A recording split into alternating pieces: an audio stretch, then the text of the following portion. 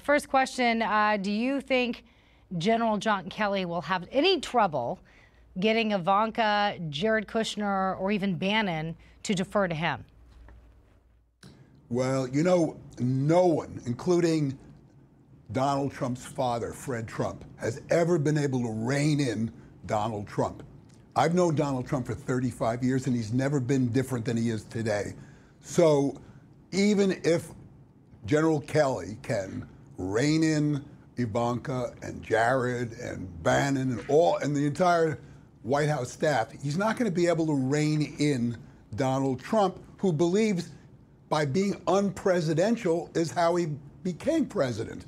So what you're going to see is a president who continues, as he has in the past, to be unconventional, but a White House staff that's going to be very disciplined. And it should be very interesting to see how this works out. So this whole idea that the president said on the campaign that he was going to pivot, forget that.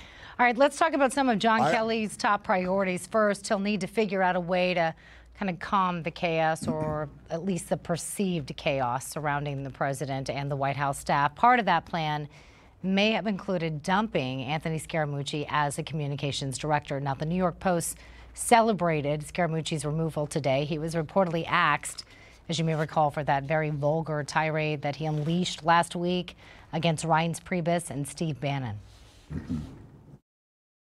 Look, the president certainly felt that Anthony's comments were inappropriate for a person in that position, and he didn't want to burden General Kelly. Scaramucci's ouster followed a week of disarray at the White House after both Reince Priebus and Press Secretary Sean Spicer resigned from their jobs. Now, the big question is, Ed, who will replace them, and what role will Chief of Staff John Kelly have in choosing that person? Well, it's a good question. You know, Anthony Scaramucci was sort of a metaphor about everything that was going wrong in the White House. He was an amateur who had no political experience, and this has been a White House filled with people who have had no previous experience. He was so arrogant that he didn't know what he didn't know, which is always a terrible thing. And finally, he reinforced Donald Trump's worst instincts. Now, compare him, say, with Kellyanne Conway, who's in the running for that job. When she goes on television, you don't hear her trying to make herself more important. She always talks about how great Donald Trump is. And I think that's a key to that job. You have to realize that the star in that White House is no one but Donald Trump. This is also a warning, I think, to General Kelly. Now, if General Kelly starts getting great press, which he already has started, and he suddenly emerges as the star in the White House, I'm not so sure Donald Trump is going to like that.